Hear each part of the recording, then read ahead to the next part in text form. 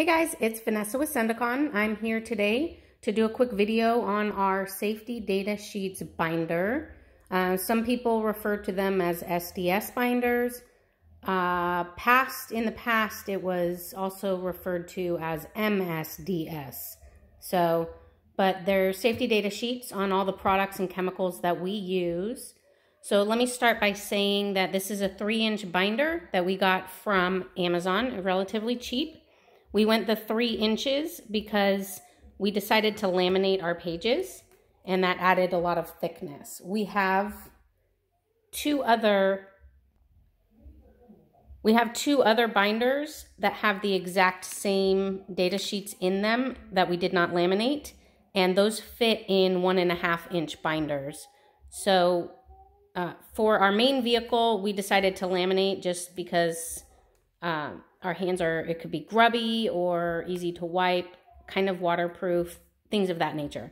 So let me start by saying this. I did put alphabet dividers. You cannot see them great when looking on downward this way, but they are visible. And if you were scrolling through looking for something, you would be able to find them.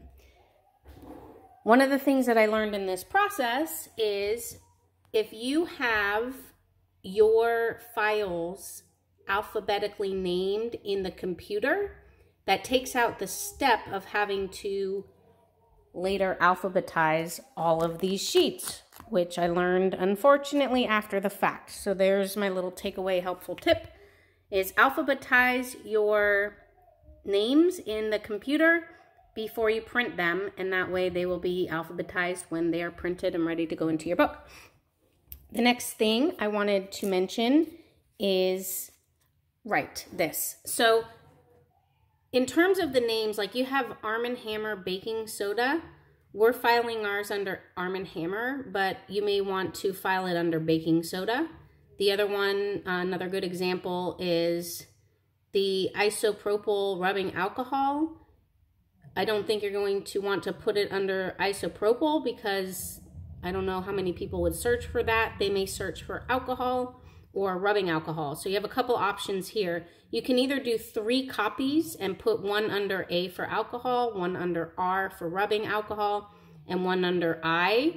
So that way it fits everybody searching. However, that will add pages. So it's one of those personal decisions, I guess.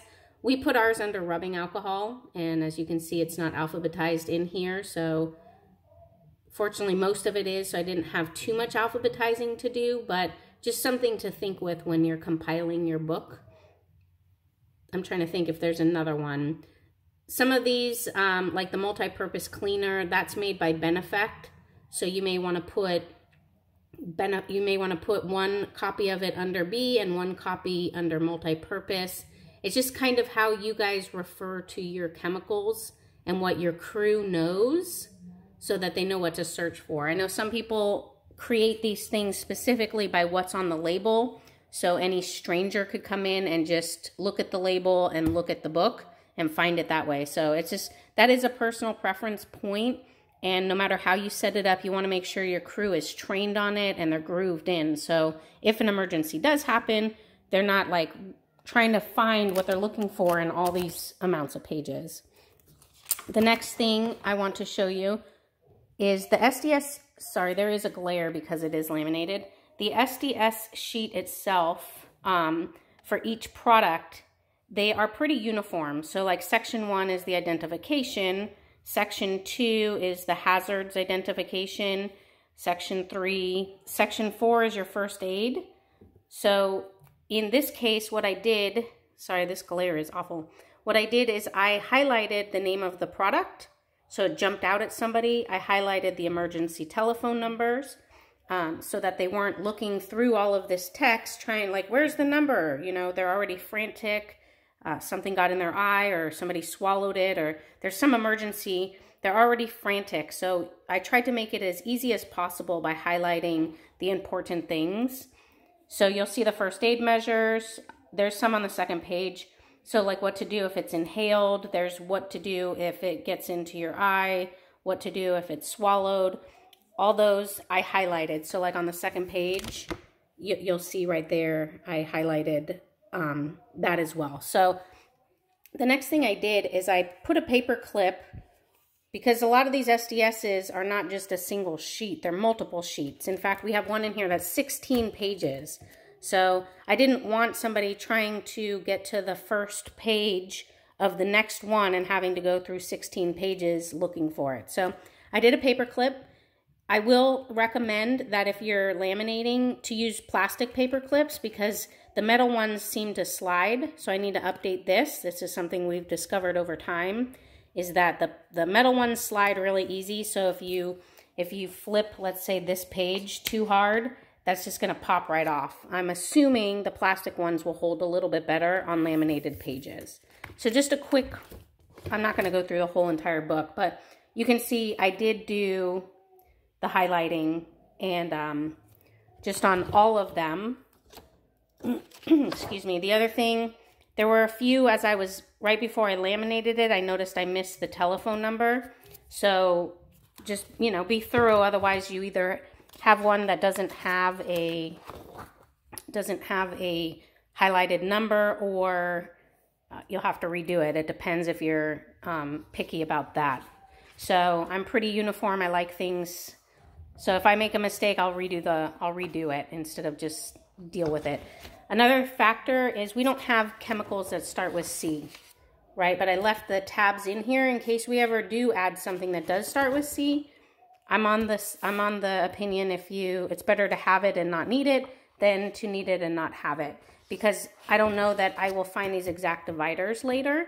So I don't want to have to buy a new packet and then redo all the dividers just because I added one chemical that starts with C, and then my C tab is different from all the others. Personal preference, some people are not as picky as I am. The next thing I was going to mention is, okay, let me see if I can get a good shot of this. I cannot.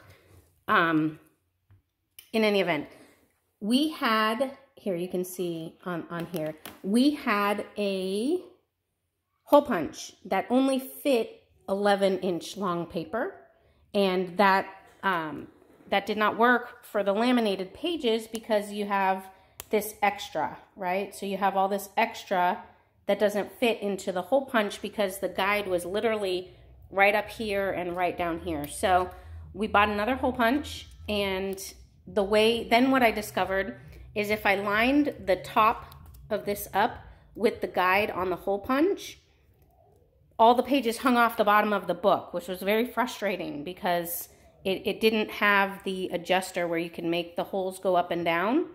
So that guide was kind of useless on our hole punch. So what I ended up doing is I ended up aligning the bottom of the hole punch with the bottom of the sheet of paper, or the laminated page, right? So I just slid it in there into the hole punch. I made sure all the pages were nice and perfectly lined up. And then I put my thumb like this so I could feel the bottom. I could feel the bottom edge of the hole punch, and I could feel the bottom edge of the paper. And then that allowed for the pages to fall nicely in the book, mostly centered, and it kept that uniformity. So my pages are all pretty much hole punched the same. So I don't have a bunch of pages that are, some are lower, some are higher, and then your book is kind of zigzaggy. That would drive me bananas. So this is how I overcame that obstacle, and it worked out well. You do not have to laminate your pages. I just figured we're in the restoration industry, so our crews are kind of rough on things. And so I just wanted this to last a lot longer in our main vehicle. We do have 2 other books that are not laminated, and those go in vehicles that do not get used as often as our main vehicle. So I think that is all on the books. The other thing that I have planned, we will go through this book probably once a year and just make sure that we have the most updated, I'm sorry for all my turning, the most updated issue, right? Because you don't want outdated information. Like, I don't know how often these things get updated, but you do want to check that you have the most updated version, so your guys are in the field safe as possible. The other thing that I will say is we have a few pages in here for chemicals that we plan on using. We just haven't gotten around to ordering, and that's fine. Like I said, it's better to have it and not need it than to not have it and need it.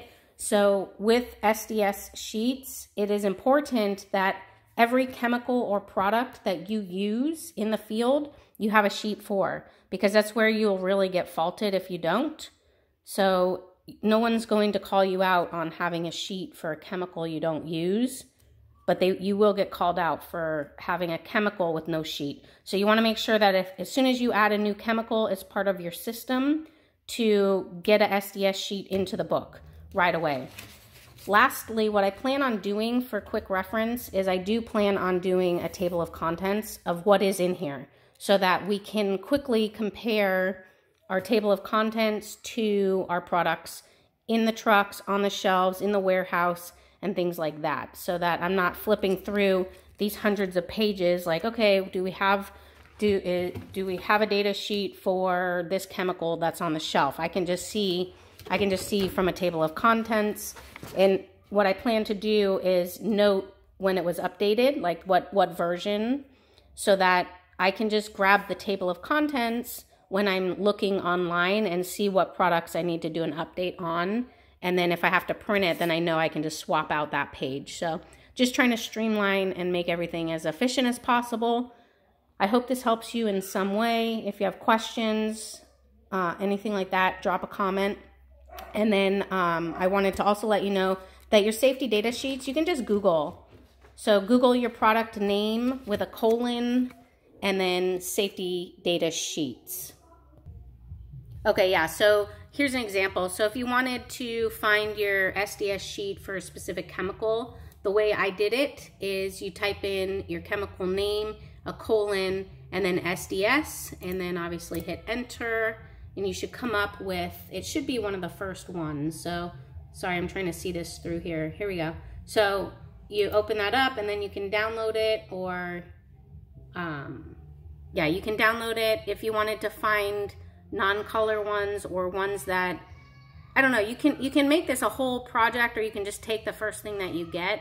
I tried to make sure things were black and white, so if you print, you may want to print in color just to have a colorful book, or you may not. Maybe you want to print in black ink only, which is what we did. And then another thing I just thought of is, so I had to reprint. We printed these at Office Depot, which are laser printers, and so it made sure it was helpful in that the ink didn't smear when I did the highlighter. I did have a few pages that I messed up on and had to reprint at home, and we have a jet printer, an inkjet printer. So just in your highlighting process, just double check, before you laminate and invest all your time that it didn't smear all of your ink and make it illegible, because then it serves no purpose.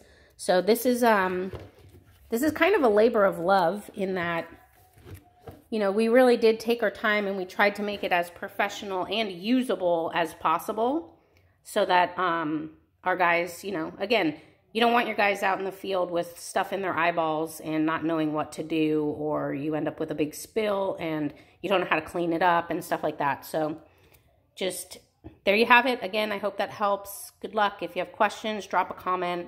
I'd love to hear from you.